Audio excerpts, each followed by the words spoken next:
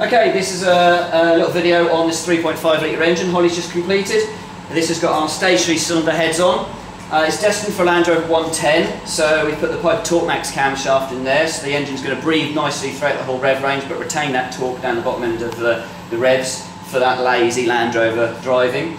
It's got the Edelbrock 500 carburettor on and the full RPI ignition kit.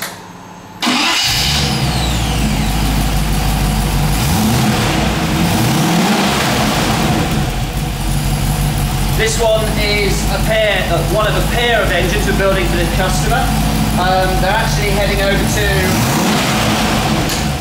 Slovakia for the 110. This is going in, and a Land Rover 90. It's a very slightly different specification on the other one, which we will film as well independently. Yeah, so there's a little video of it running, and I don't think we need to do the noisy version, which we do every time. Oh, we can't be having that.